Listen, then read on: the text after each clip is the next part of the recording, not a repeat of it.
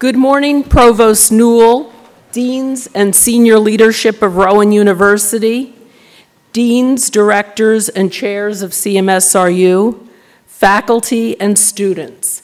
I'd like to give a special recognition to our two plenary speakers, Dr. Ross McKinney and Dr. Cato Laurentian, if they could please stand and be acknowledged by our audience.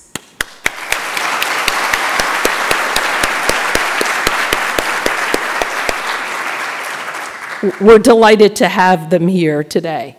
A special thank you to our logistics team, Sharon Clark, Gail Urhu-Stevens, Nick Stamatiades, Mike Funk, Harry Mazurik, and Doctors Halaska, Curry, Ferraro, and Pitari.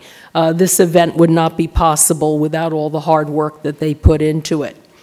As a new school, we get to have many firsts, and this is one of them. And this first revolves around launching our research agenda. Now, I appreciate that many of you have had long and distinguished careers in research, but for a new school, this is a very, very defining moment. And I'll tell you a little bit about the genesis of this. In the first phase of our development as a school, we had to launch our educational mission first and foremost. And we also had to graduate our charter class and make sure that they had great placements. But now in this phase, we get to be creative about our agenda and think about all the things that we really want to do, not just the delivery of knowledge to learners across the continuum, students, residents, fellows, but also the creation of knowledge. And that's what today is all about. And this is in sync, of course, with our university, Rowan University, which now has a Carnegie designation for research and also state-designated research status. We've aligned our strategic planning in this regard with that of Rowan University. And I'm delighted to see so many representatives, faculty, students, and deans from our other colleges, because I think that one way for us to advance as a relatively small organization is in the space of collaborative research. We do far better if we work together on this.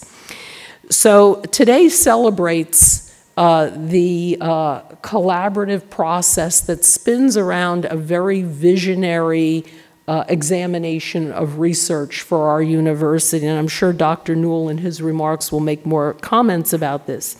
So our president, President Hushmand, approached the board and asked them to invest $50 million to jumpstart research.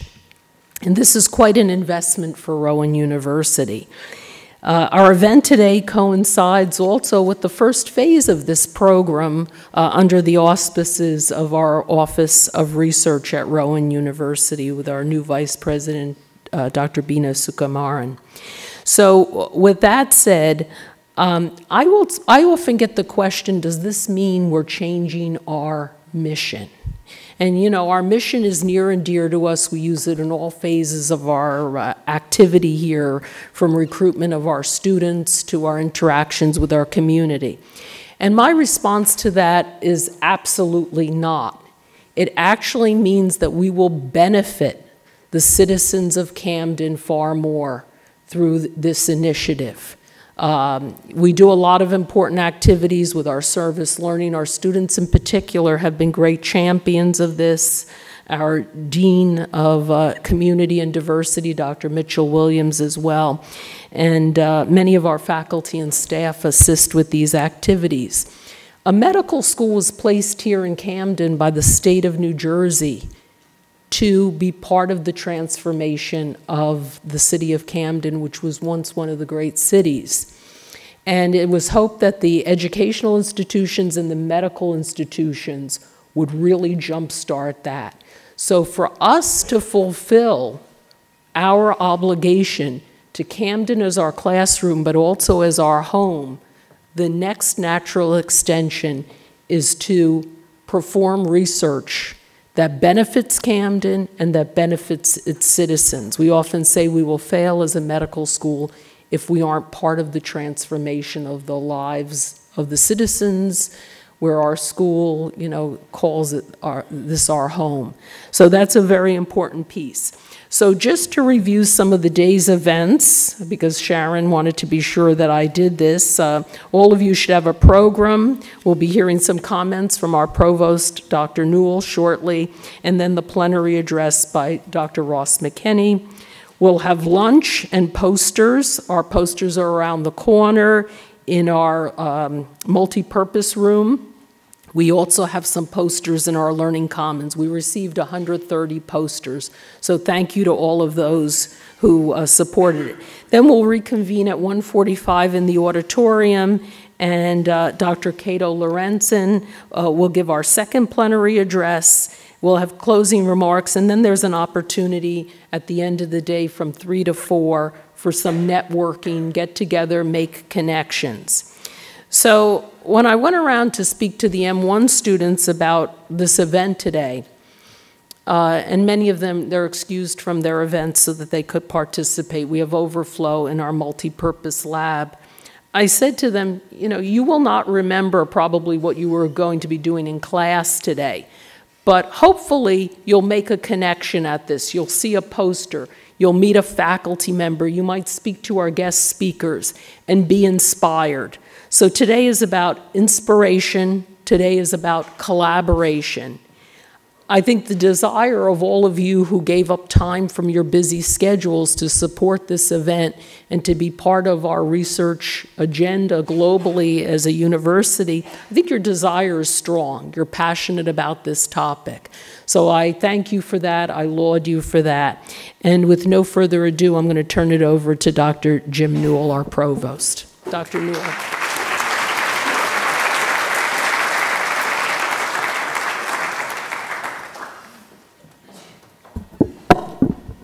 So Annette asked me to say a few words about the importance of research at the university and then to talk a little bit about the $50 million investment.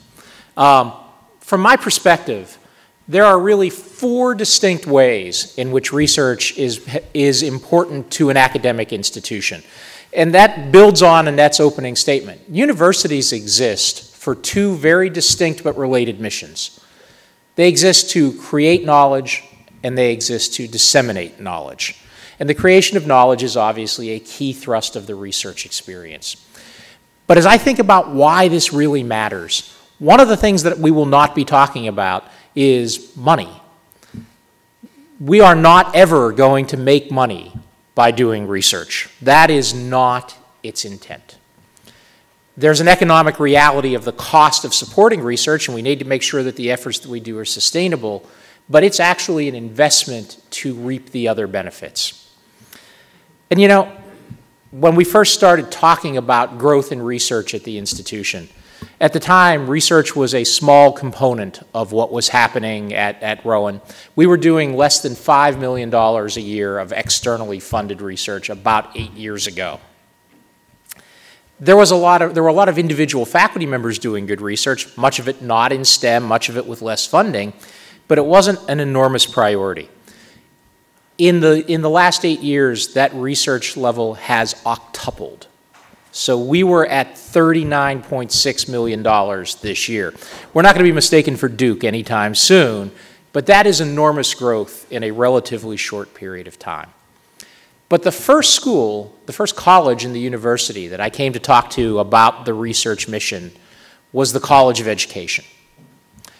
And the College of Education faculty had some fine researchers, but they were also very concerned about, does this mean we're going to lose focus on the undergraduate student? Does this mean we're going to drift from our mission?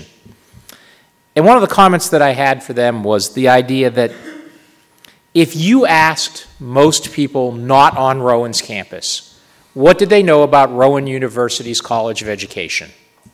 The answer you would get would be some form of, they produce a lot of good teachers, and most of the teachers in South Jersey have Rowan degrees. Okay, that's not a bad thing to say. But what we would like that message to be is that Rowan University were significant factors in transforming P to 20 education in the state of New Jersey and beyond, and they develop some wonderful teachers.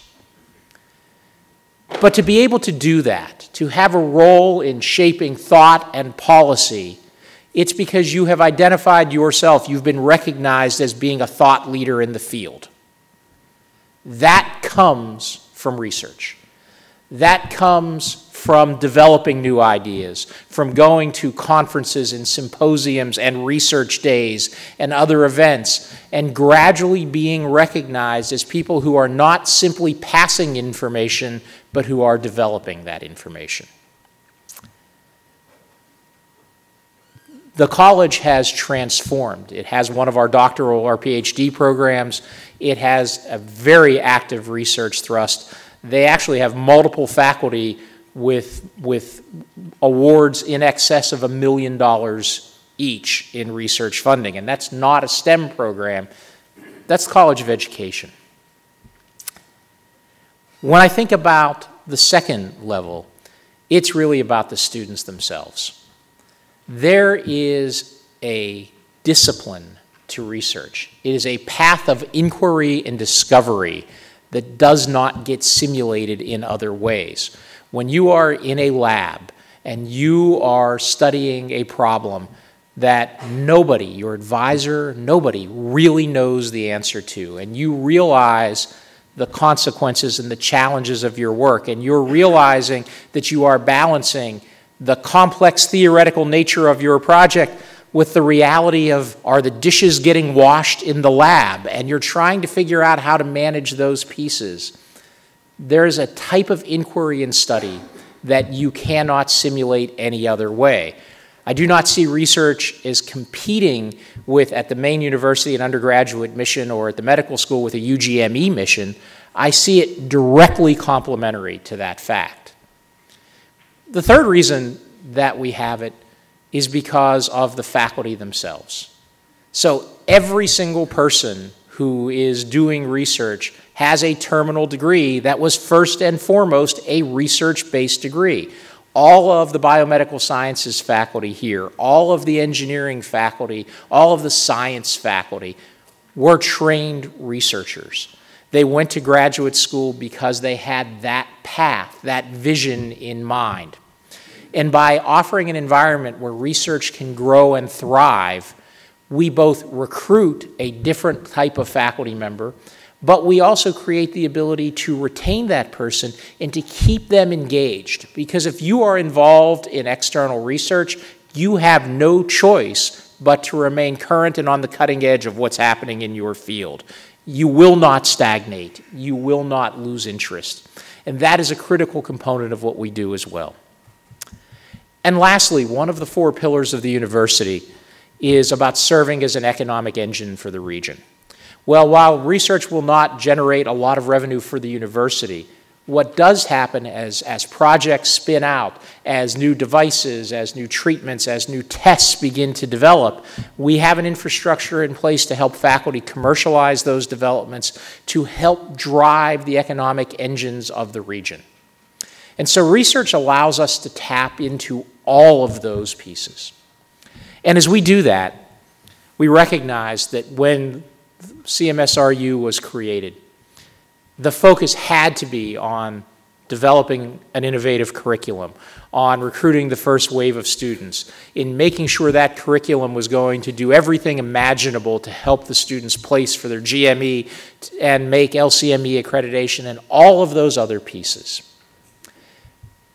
But having successfully done that, it's now time for the school to evolve, much as the university has, as to balance that teaching mission with that mission of creating knowledge and discovery, and using that as a force to drive the economic development for the region. We have wonderful partners to work with. The collaboration between what's happening in Camden and what's happening in Glassboro and Stratford is ripe for growth. And that's really why the president decided that it was time to put serious money into that project. So the president committed $50 million over 10 years, roughly $5 million a year, to drive those research endeavors. So we can see some of that money going towards helping enhance startup packages for new researchers and attracting better researchers. We can see some of that money potentially going to help attract existing research groups to jumpstart some research. But we see a large chunk of that money going to fund collaborative research in health and health sciences between Camden, Glassboro, Stratford, as really helping those programs leverage each other. Now, we did an RFP right before summer broke out with a September deadline, and we were questioning in the first year, how would the response be to that? That was not an enormous time to build new collaborations. It was not an enormous amount of time to write proposals if you had not already done so. So the proposal deadline was last week. We received 86 submissions from the RFP. So clearly, the interest is there, the connectivity is there. We are now going through the process of bringing in external reviewers to evaluate those proposals, with awards hopefully coming by December. I'm sure everybody out there who submitted was wondering that answer. It's coming by December. But I think that says that not only is there a financial commitment, but there is clearly a will from the investigators themselves to take advantage of this and grow. And I can't think of a better way to recognize and acknowledge that growth and that process than the first CMSRU Research Day. I think it's a critical component, and I think this is going to be one of those things that we look back on 5 years from now and have that same look at where we were and look at where we are story that we've just told about the university. So thank you all for coming today. I'm really looking forward to hearing the talks. Enjoy your day.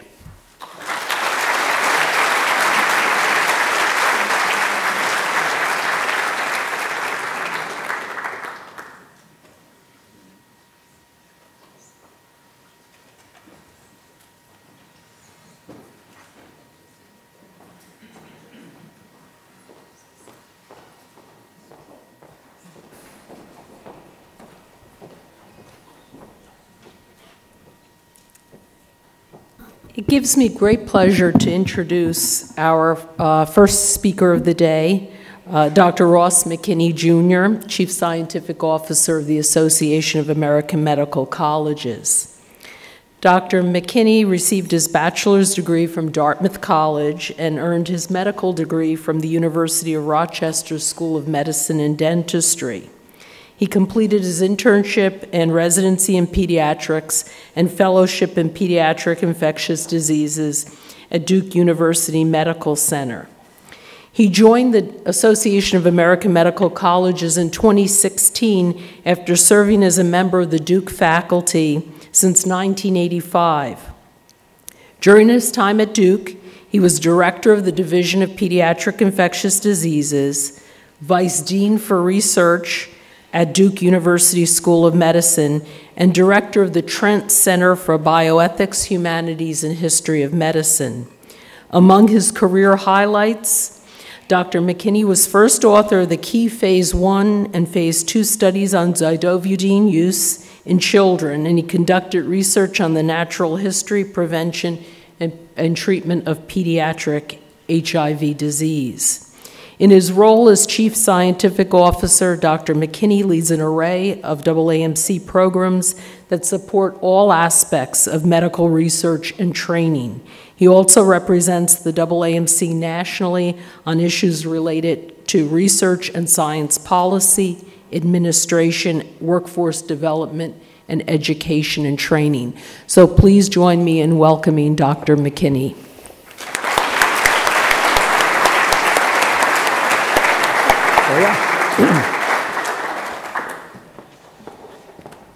Well, thank you very much. It's a little daunting to look out at a crowd this large, but I hope that what I'll be able to do is to talk about where I see research going, biomedical research, and a little bit about, you should look at it in two ways. And some, I frame this as how an institution might look at their investment in research. And at the same time, you should look at it, for those of you who are at the beginning of your career, where do I think research is going to go? Because it's time, if you are interested in research, to think about what directions look like they might be promising from your perspective. So let's see how we go. Click. Okay. So I'm going to talk about a review of some of the existing science that I think has been really exciting. This has been a great time for research in the United States and in the world. And then I'm going to talk some about the landscape of biomedical research in general and some about the opportunities that I think exist. So here are my conflict of interest statements, which frame the perspective, and you've just heard my biography, but the things that you might also want to know. I'm employed by the Association of American Medical Colleges, so I have a certain bias about the importance of the role of schools of medicine in transforming our society. I happen to have an unpaid consulting gig with the National Football League Players Associations, which tells you I have sort of an eccentric path to my career. And I'm also an unpaid member on several data safety monitoring boards for Gilead Science, who develop drugs for hepatitis C and HIV. So, when people talk about the future of something, they are assuming wisdom they simply don't have. And the first statement I have on that is that half of what we are going to teach you is wrong and half is right. Our problem is that we don't know which half is which. That goes back to 1944. And it's true that we know we are learning all the time. And we are learning new things, we are discovering new things, and in that process, the old information goes out. We don't know what the truth is ultimately going to be in a lot of things. And that's true of the nature of this talk. Now, usually when people talk about the future of biomedical research, they start with a quotation from Yogi Berra. And the quotation they begin with is, "The future ain't what it used to be." I'm not going to use the Yogi Berra quotation. I'm going to use from Niels Bohr. Prediction is very difficult, especially if it's about the future. So this is a caveat about what I'm about to talk about. And when a Nobel laureate says that, you kind of go, you know, the guy's pretty smart. He's probably got that figured out. The other quotation I like is from that very sage Anonymous. "A good forecaster is not smarter than anyone else. He merely has his ignorance better organized." So what you will see is a very well-organized talk that I hope is only partially reflective of ignorance. This is an amazing time in science, and I hope you appreciate how incredible it is the way that medicine is being transformed, that our understanding of biological processes is being transformed, and our ability to manipulate them has tools that people could never have thought of before. So we have, within my lifetime, which began in 1953, organ transplantation. First organ transplantation was in 1954, and now it's an everyday occurrence. CT scans came about in 1972. Whew, that was not my intention. CT scans came about in 1972, and therapeutic or evaluative diagnostic MRIs in 1977. Smallpox was eradicated in 1977. When I was a pediatric resident, the real bane of our residency was Haemophilus type B meningitis. How many of you in this room who are medical have ever seen a case of Haemophilus type B meningitis? A few gray hairs. That's miraculous, because that's what, and not everybody has gray hair. That was what our bane was. Every night you would get in the emergency room cases of H. flu B meningitis, and they were devastating. The poor kids, you know, it's just sort of a liquefactive process on the surface of the brain. It was awful. And it's gone because of a vaccine that was developed originally in 1985. And then we learned that by conjugating the polysaccharide antigen of the H. flu B organism with a protein, you could convince the immune system to respond. Babies' immune systems don't respond well to polysaccharides, but they do to proteins. And so by hooking that polysaccharide onto a protein, babies' immune systems were able to recognize this pathogen and block it at an antibody level. We have cures for most childhood leukemia. And so there's a lot that's changed. We're now in the early stages of what's going to be an incredible transformation of medicine, which is the genomic revolution. As we begin to understand the genetics and genomics, the epigenetics of what it is to be human, we are going to be understanding diseases in a totally different way. And I think that personalized medicine, which is one of the outgrowths of that, may be overhyped, but I don't think the understanding that we're getting of how disease processes happen through our understanding of genetics is underrated. I think that's really going to be key, and that's going to continue to be an area that's fruitful for exploration. We're starting to see treatments for single gene defects. And to me, this is another amazing thing. So the school I was at, the program I was trained in at Duke, we had a big program in congenital immunodeficiency syndromes. So we had lots of patients with severe combined immunodeficiency, SCID, in the hospital at any given point in time. It's gone. You know, it's because we can treat it through transplant or through genetic manipulation. It's amazing. We now have therapies that can treat cancers. We'll talk a little bit more about that. And our life expectancy is at a near record high. But there's a caveat there. So here's life expectancy going from, 1895. It just keeps climbing, climbing, climbing. Oh, this was ended in 2014. You'll notice, everybody, this is what happened with the Spanish flu, which caused a big drop in life expectancy because it tended to hit people relatively early in life. It got people in their teens and 20s as the primary people who had the highest mortality. So a big drop then. But then we've had a steady improvement over time. This is where things are in the US. For Asian Americans, life expectancy is 87.3 years. This was in 2011. For Latinos in the United States, it's 83.5 years.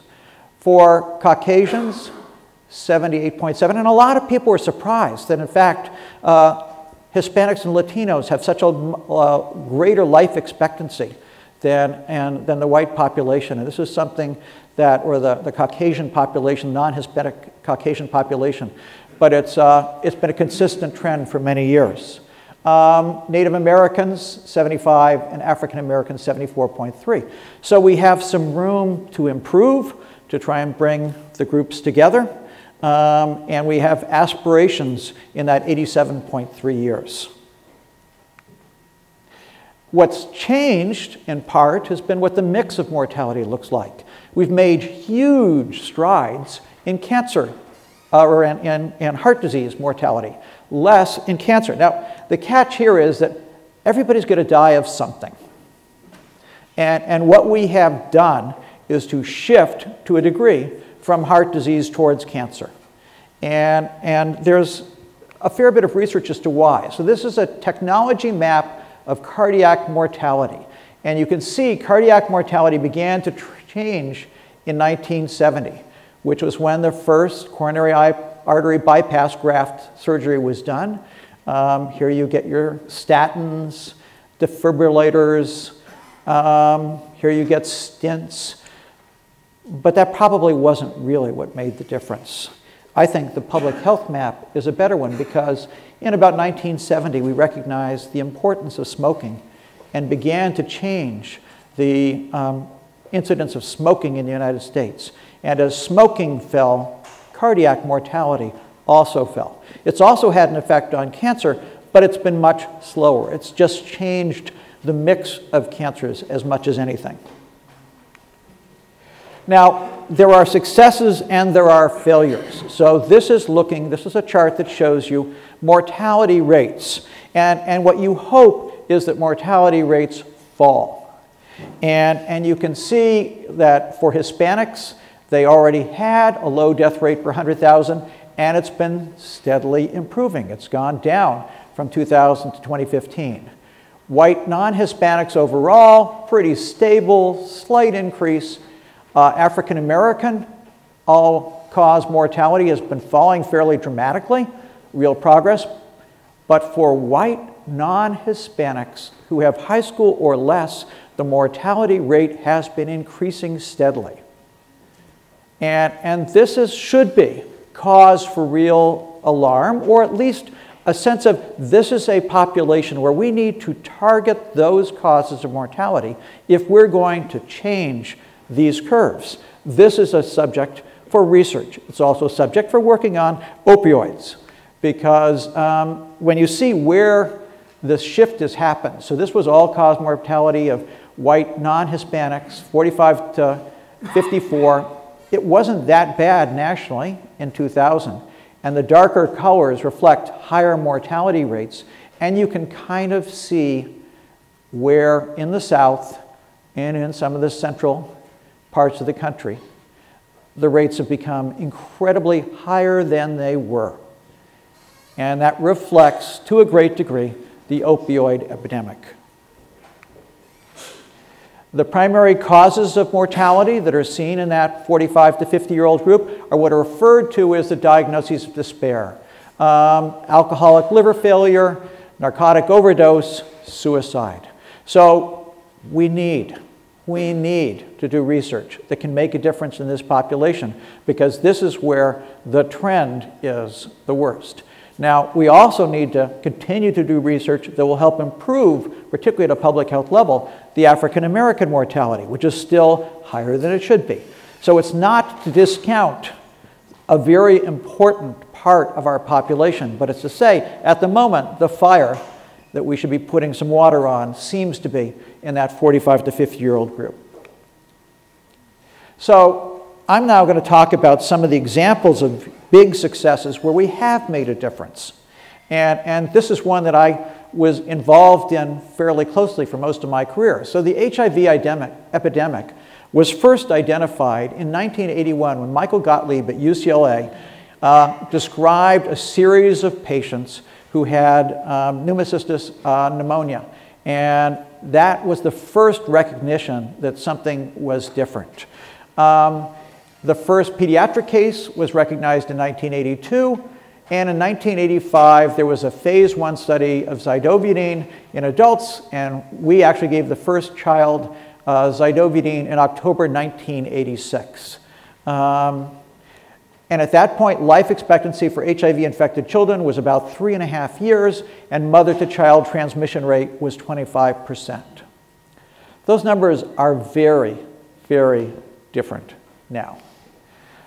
Because a series of trials was done as collaborations between the government, the NIH, and industry, where we developed drugs, we developed strategies.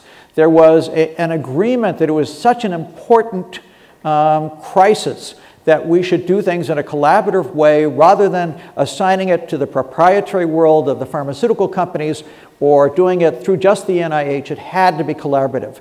And so we made incredibly rapid progress in a very short period of time. The other thing that was critical to the success was the engagement of the community who was most affected. So in all of the planning, in all of the strategies around the trials, at first not, but then around 1990, it was like impossible to think about designing a study for HIV without involving members of the affected community as part of the design team. And that was another key transformation that made this rapid progress possible. The life expectancy for HIV-infected children now, it was 3.5 years. We can't calculate it now because the mortality rate is low enough that we just don't know how long people who were born with HIV infection and were treated from their early years, how long they will live. And our assumption is they're going to have basically normal lifespans. The mother-to-child transmission that was 27% is now less than 1%. If you recognize that a woman is HIV infected and you suppress her virus down to undetectable levels, she is almost certainly not going to transmit to the baby. This is an incredible change. But it's an incredible change here in the US, where we both recognize the infected mother and we have the treatments available. It's a much longer, slower process to make the same kind of transformation in Africa and other parts of the world where HIV is still an epidemic disease.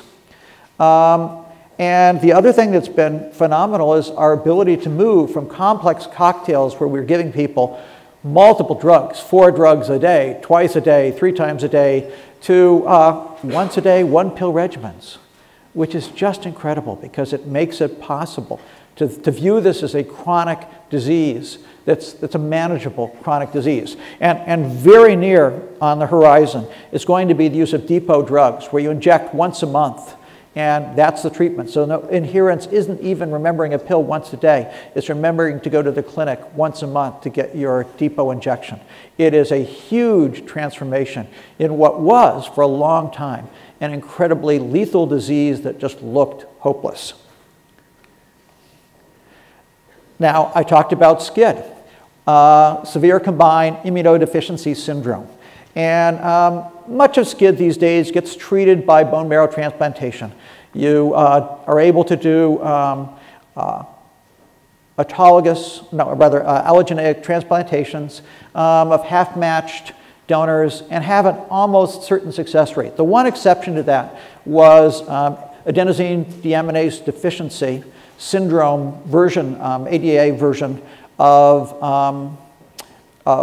SCID. And now there is, because it's a single gene defect, there's a treatment which Glaxo developed in Europe, and they are able to insert the ADA gene into a cell that is then transplanted into the child, and it's curative, and they'll have a normal life expectancy. And the only catch is, like a lot of these gene therapies, that's $650,000 a case. So one of the things that we're finding at the moment with gene therapies is they hold tremendous promise, but their price tags have been astronomical. And I'm not sure where that's going to go, because we as a society are not going to be able to sustain this cost for the wide number of diseases with single gene defects that potentially are treatable with a variety of strategies for genetic treatments. Another just incredible recent example. So spinal motor atrophy is a syndrome that is the commonest cause of genetic fatalities in infants. And basically, they get very rapid neuronal loss. Their neurons lack a protein that normally protects them from byproducts, internal byproducts. And so the cells die. The patients become flaccid. Initially, they just get, you see the motor weakness, and then they get respiratory weakness, and then they die. And they all die typically within a few months. Well, what's been developed is an adenovirus-associated AAV9 that includes that gene. And you can inject this virus vector intravenously, and it will get into the central nervous system. And of the 15 kids that were treated, and you have to treat them very early on, so it's typically a patient who gets recognized very quickly or had a SIB who had spinal motor atrophy. But if you treat them very quickly, 15 of 15 are surviving in the initial clinical trial. And a few of them are walking. They all sit, or no, 11 of 15 sit. But it's pretty remarkable when what you used to see was them all die.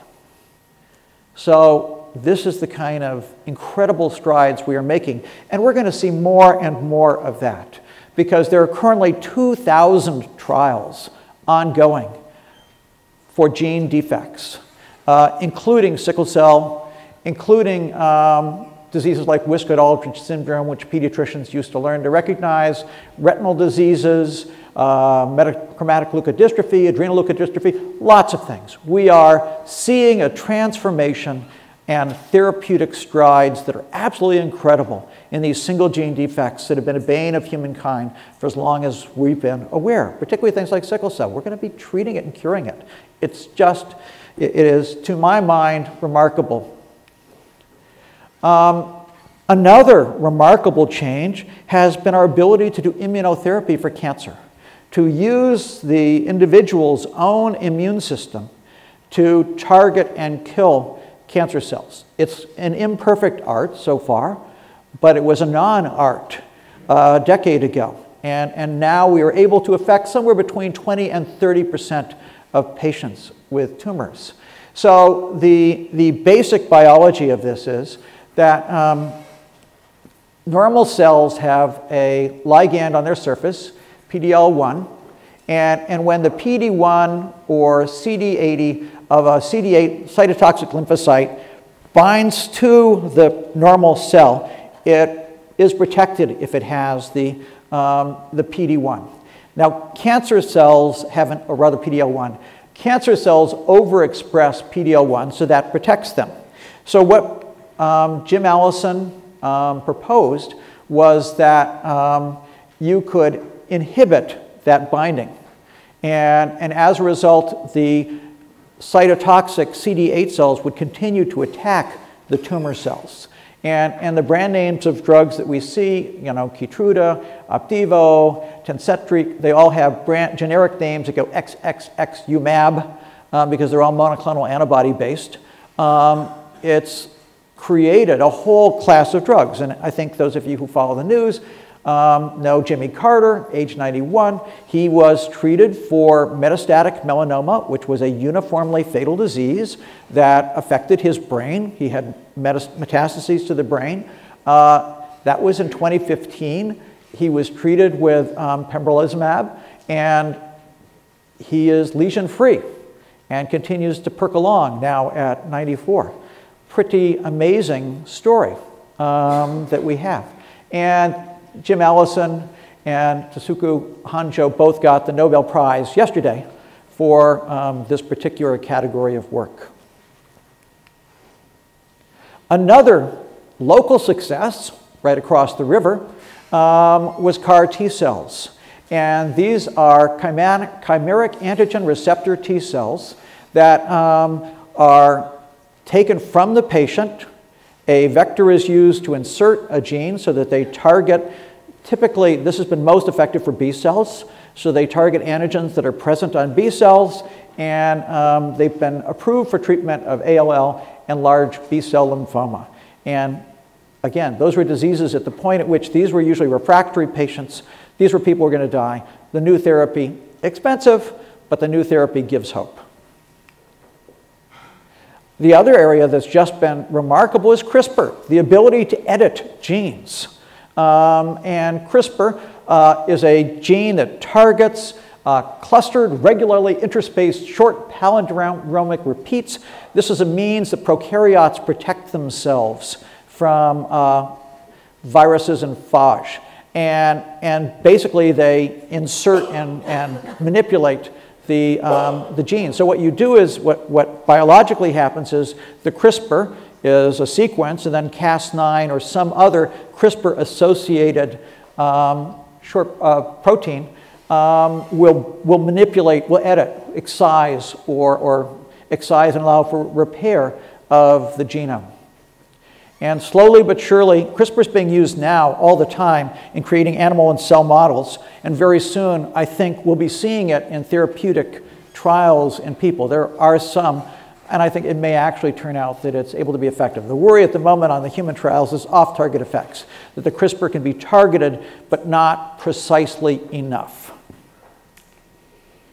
So lots and lots of good news in what we are doing in science. It's just a small scratching of the surface. Cardiologists are seeing progress, infectious disease doctors are seeing progress.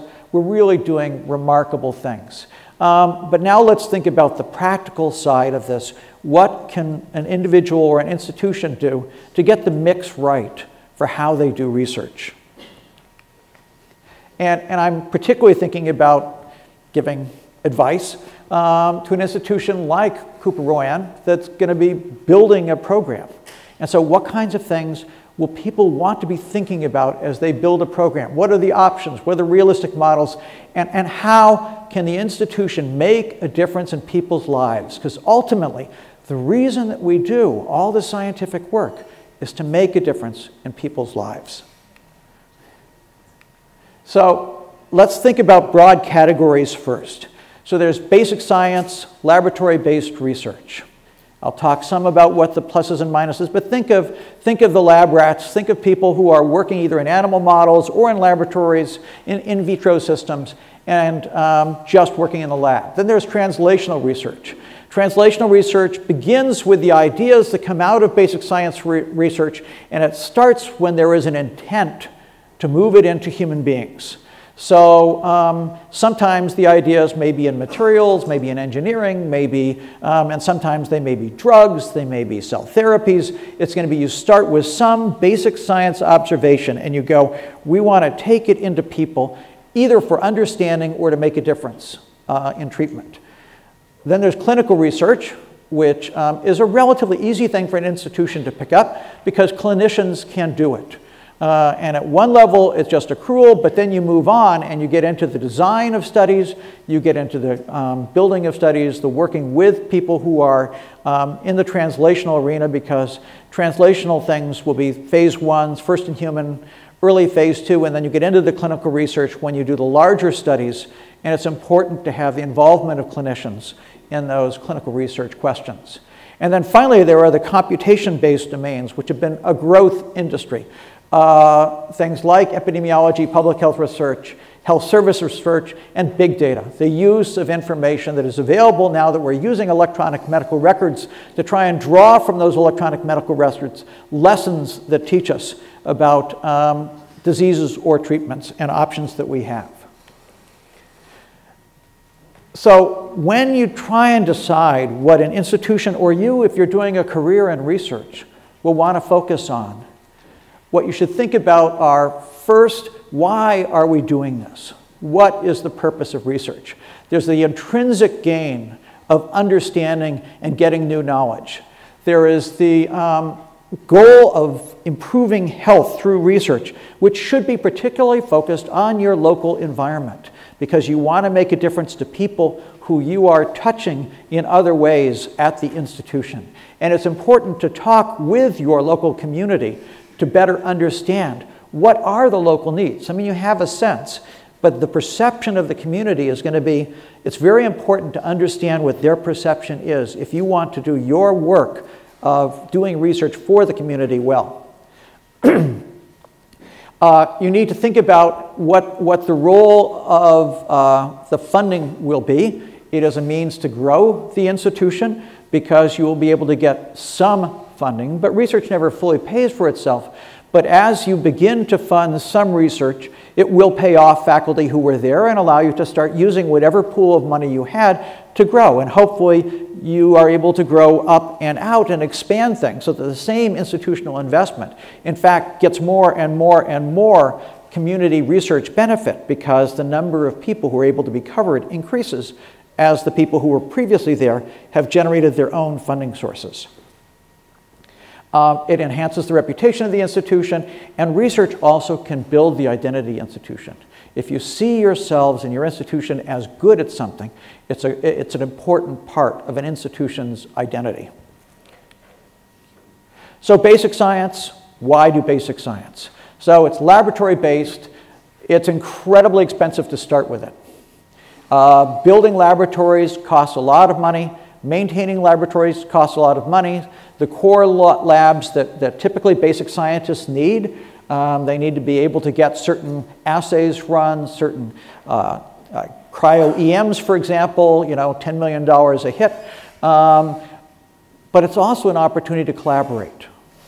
And one of the ways to make basic science more cost-effective is to do it in collaboration. And you've got a very natural collaboration because you've got a university right down the street, and you've got partners right across the river. So there is a way to build a basic science program here that may not be as expensive as it would be, and I guess you've got a new building coming in. So collaborations are a good way to build basic science, although it's intrinsically expensive. About half of NIH money goes to basic science, half of it goes to clinical research. There is support from industry and foundations. Basic science has to be done by our schools of medicine because nobody else does it anymore. Industry's gotten completely out of the business of doing it. It used to be, a Burroughs Wellcome would have a basic science laboratory. People got Nobel Prizes out of the Burroughs Wellcome lab. Pfizer had they're all out of it. The drug companies no longer do basic science. We are depending on our schools of medicine and universities to do basic science. So it's critical. It's expensive, but it's critical. And it inevitably loses money. The indirect costs don't cover what it really costs, but ever so often you make that really crucial discovery that makes a difference in people's lives. Translational research is the bench to bedside to dissemination. It's the taking the idea from the lab, taking it to the clinic, then disseminating it into the community and using it. And it begins, as I said before, with the intent to develop a drug, device, or diagnostic. And the facilities change. You know, you can do this relatively inexpensively at the later ends. The early stages are typically pretty expensive. It requires that an institution develop regulatory support. So if you're going to do a lot of translational research, you need to have people who understand the FDA process, who understand investigational new drug applications, who understand the device exemptions, because you won't be able to do the work effectively unless you have that available as a resource. It requires specialized research expertise. If you're developing a drug, you need to have people who know about formulations, who know about how to either solubilize or put into a pill or a capsule or IV a new medication. You need to know what the potential toxicities are. You need pharmacologists, toxicologists. It requires a lot of specialized expertise if you get seriously into translational research. And typically you need animal researchers, because the phase for most translational research is you start with an idea, you try it out in animals, then it moves into early first-in-human studies. So you need to have the facilities that often are quite expensive to maintain. And this is in the domain of the NIH, the National Center for Activities in Translational Science, NCATS, and then there's the CTSA program. And to get a CTSA, which is one of the Clinical Translational Science Awards, typically an institution has to invest a lot of money and have a pretty good sized translational program going in order to be competitive. There are many approaches available in translational research. It does generally lose money for an institution. And everybody wants to have, I guess you guys did get a good licensing. But tech transfer offices, the idea is that institutions are allowed to patent ideas and technologies, and then when they do, they typically try and license it to industry. The tech transfer office at most institutions costs more money than it actually yields. And the cost of patenting turns out to be high. To do an international patent costs about $100,000. So going through the patenting process, you've got a really good idea. If you want to sell it, you're going to have to patent it. That starts to cost real money. And so the tech transfer office is a cost center for most institutions as opposed to being a revenue generator. But if you get a home run, then it becomes a revenue generator. And everybody keeps betting on the home runs. Boards of trustees like tech transfer offices. And it's also easy to convey translational research to the community, because one of the things you want to do is to persuade the community that what you're doing matters. People understand translational research. Clinical research, usually low cost. You need an IRB. You need an office to monitor. So the places that are successful at doing clinical research generally have a central office that helps with the process of managing the studies. And it does a few things that are critical. That central office provides support and an interface between the IRB. They negotiate with the outside entities, typically pharmaceutical companies or contract research organizations, and they know what the standards are.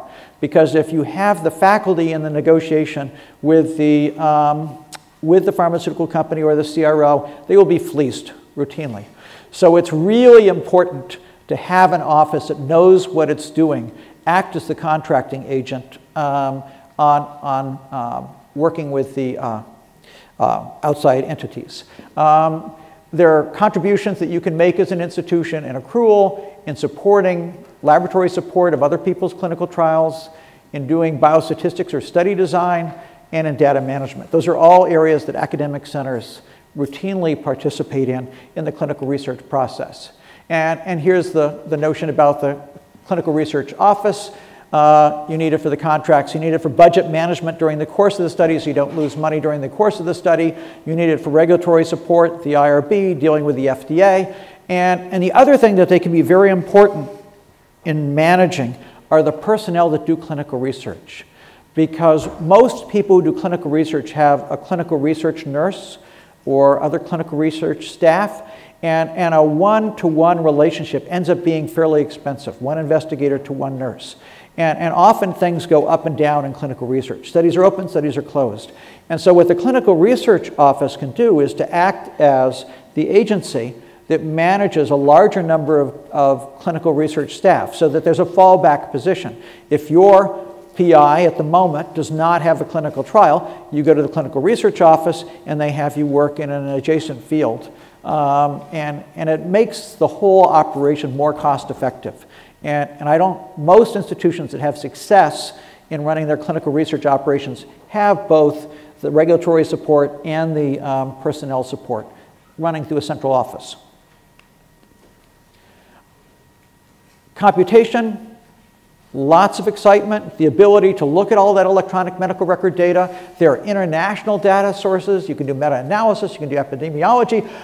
You can do implementation research where you look and say, you know, what strategy should we use to treat this? What works best? You can compare one kind of treatment to a different kind of treatment. But the catch is that you will not, if you get into that field, you will not be alone. There are lots and lots of institutions getting into computational research, and it's really hard to get good people because the supply is not matched the demand. So we've got this wonderful world of big data available, and if you are at all computationally skilled and interested in a research career, there is a crying need for people to do this kind of computational work because it's manageable to do, but there are skills that are required, and the supply is not currently meeting the demand. So what's a realistic model for an institution? You should think about who are our star faculty, who are really good at our institution. What do we need in our community? What does Camden need? What does Southern New Jersey need? How can we match the resources that we have available to those community needs? And then there are technical considerations like what are we going to have to invest in?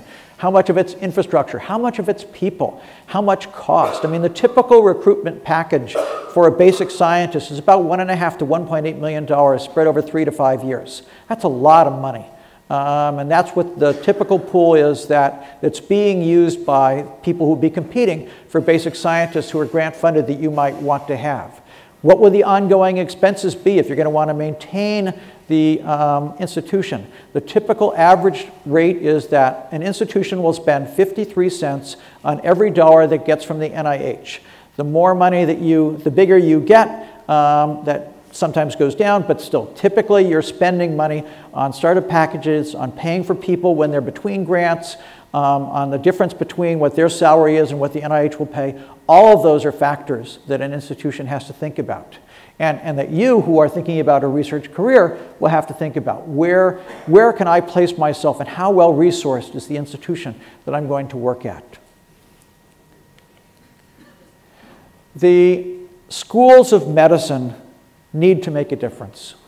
That's our obligation. We need to make a difference. And we do it in a bunch of ways. We do it by clinical care in our community. We do it by educating our next generation. We do it by modeling and training a diverse workforce. And we do it by doing research that improves health. And all of those cost money. And how do you balance it? If you're in a school of medicine, what is it you think about? So this is what the current funding environment looks like. This is a really nice curve. This is NIH budget. And from 2003, when we actually peaked at the end of the doubling in the NIH budget that Clinton began, and you see that it went up in actual dollars, and then we got sequestration and it went down, and everybody got really distraught.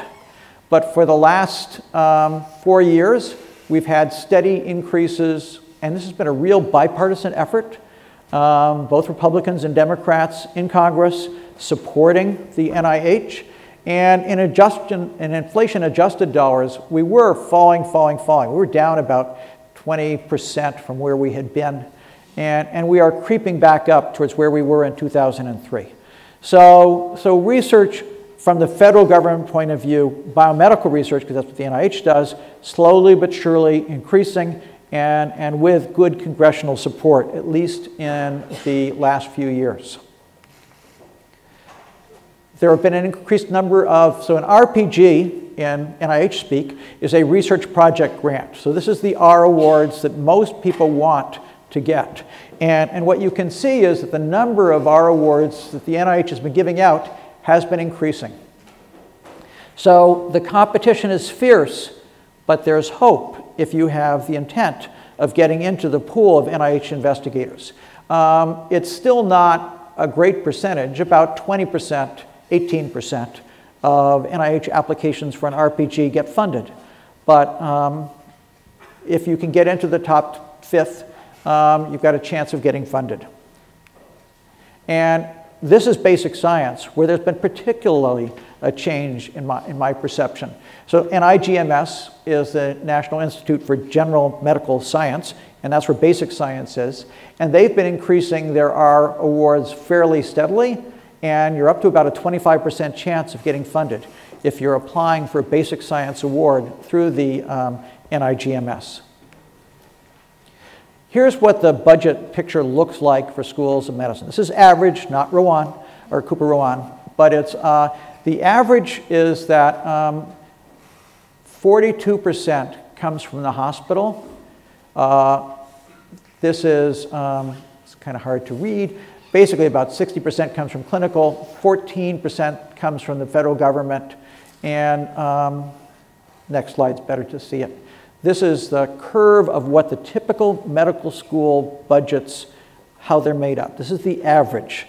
And so what you see is that this orange is clinical income. And about 60% of the budget of the typical medical school comes from either the hospital or the practice plan. Now, there are schools that have almost no revenue coming from their hospital and practice plan, and there are some that have tons of revenue coming from their hospital and practice plan. But this is different than the university in general, because this revenue stream is very dependent on what happens to Medicare, Medicaid, and the insurance world. And hospitals and universities become very dependent on that. And the other thing that happens is that hospitals change their affiliations, and schools that previously had an affiliation with one hospital may lose it because some private entity buys the academic hospital. And the private entity is going to send the excess revenue to the shareholders instead of necessarily giving it to the School of Medicine that was the historical owner of the hospital. So that's happened to several of our schools. The budget for research is only, the federal part of it's 14%, and the overall budget for research is 16%. So much more of a school of medicine typically is running through the clinical revenue stream rather than the research stream. So now I'm going to go into where I think the excitement lies for the future, and that'll be the concluding part of the talk. If you were thinking about where the real excitement, where the real progress is going to be made, if you were going to be looking to get involved in research, what are some of the fields where there is going to almost certainly be important strides? So computational research that's tied to genetic and genomic information. And it's not going to be, the sequencing. Sequencing is just a tool. Sequencing now is largely done in China, or it's done in big factories. It's not the research part that you want. What you want to think about is what do you do with the information that's coming out of the sequencing, and how do you put it into understanding of disease or potentially therapeutic options. Regenerative medicine and tissue engineering are important areas that is going to be a growth, because we are learning how to manipulate tissues and to grow tissues in new ways. And I think that's going to be a big, and you'll hear a whole talk about it this afternoon. So it's a very hot area for research. Cellular-based therapies. We know already that cell therapies for cancer, but maybe we can give cell therapies for Parkinson's disease, or genetic therapies for Parkinson's disease. How are we going to treat Alzheimer's? There are lots of things where cell therapies may turn out to be important. Discussions about the use of cell therapies, stem cells in cardiac events. So I think we're going to see continued growth in cell therapies as a form of treatment. Diagnostics using a variety of biological markers. So getting into the realms of understanding proteomics, genomic testing of, for example, cells floating through the body that are turned on. Use of RNA to look at pathways, because when RNA sequences start to go up, that indicates typically that a protein pathway is turned on. What is that pathway doing, and how can we manipulate it? We'll see an increased number of antibody-based therapies. We're already seeing it. The checkpoint inhibitors are antibody-based therapies. There are anti-tumor antibody therapies, anti-HIV therapies. Recent studies that infusion of monoclonal antibodies against HIV are able to keep it suppressed in patients who were otherwise refractory to treatment. And will we be able to use antibodies as a strategy to either prevent or to treat people who have difficult to treat HIV? And then there's the immunomodulation that you can do through antibody-mediated strategies. Things like autoimmune diseases, where the treatments these days are mostly monoclonals. Gene therapies, I already talked a lot about that. Single gene defects will be first. Sickle cell, retinopathies, there are going to be a bunch of them. Particularly now we're going to get into inborn metabolic errors that have to be treated early, but if you insert the gene in early, it's really going to make a difference in the quality of kids' lives. Clinical trials that use electronic health records and real-world evidence. The 21st Century Cures Act gave the FDA the authority to use real-world evidence for drug indications, and what that will mean is doing studies that are coming out of the clinic instead of necessarily being designed as a randomized clinical trial. And you may be able to use stuff that you gather, information you gather from the electronic medical records to change the indications that are available for a drug. I think we're going to see continued emphasis on Alzheimer's treatments, and we're going to see a lot of work done on late effects of infectious diseases, like the post-Lyme disease syndrome, that the persistent fatigue that happens after we believe that the Lyme disease organism has been completely treated, but people continue to have brain fog, fatigue, sleeplessness, lots of long-term problems that has led to sort of an underground of treatments. We need to understand what that disease is so that we can treat it more effectively. Post-viral syndromes in general, and I also think we're going to see a lot more use of interfering RNAs as treatment, because we're beginning to learn how to get those into tissues. The first one was actually for spinal motor atrophy. So I think we'll see more and more of that. And how do you do it? Well, research always loses money, but it serves the institution and it serves the community. It is therefore a worthwhile investment. Clinical research is relatively easy to launch. It's a good place for most institutions to start. The key is to be able to do it in such a way that you become a thought leader instead of just an agent of accrual. But even being an agent of accrual, in some worlds, like in cancer, people like to participate in clinical trials because they feel like they're at the cutting edge. And if you are participating in clinical trials, the institution begins to get a reputation for being the sort of cutting edge place that most people would like to get their treatment. Translational research is a good middle ground and is a particularly good target where you have an engineering school or a pharmacology school or partnerships with people that can provide some of the heavier technologies. But I would say, it makes sense. If that's the sort of thing that where you have a good partnership already started, it makes sense to get into that part of translational research. Diagnostics or devices, drug development's expensive.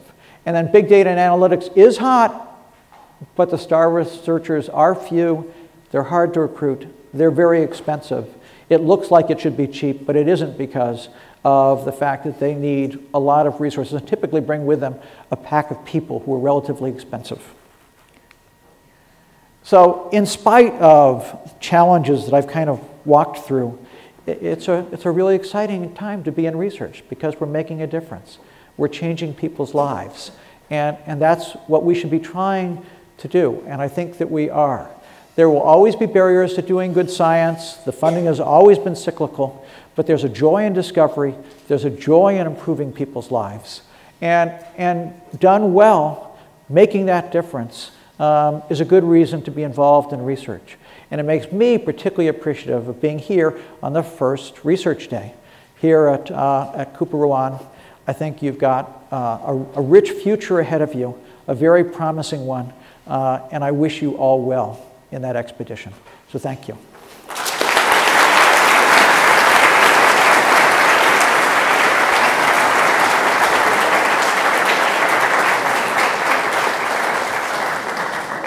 Go ahead and ask. I'm happy to answer any questions that people may have.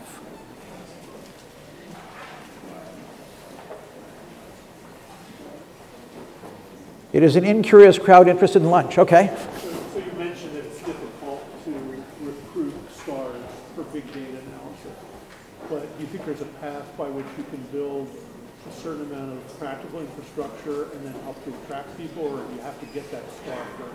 I think you're going to have some of that infrastructure, yes, in order to recruit. And it's good to develop people locally, but you could do, for example, what traditionally has been, you send the person off from here to go work with, you know, in a tool butte or somebody like that, and then you bring them back and give them the tools by learning, but then bring them back here to start to build a program. Give them the sense that there's going to be a program when they get back that they can build. Well, I suspect it looks like people are interested in lunch, so enjoy.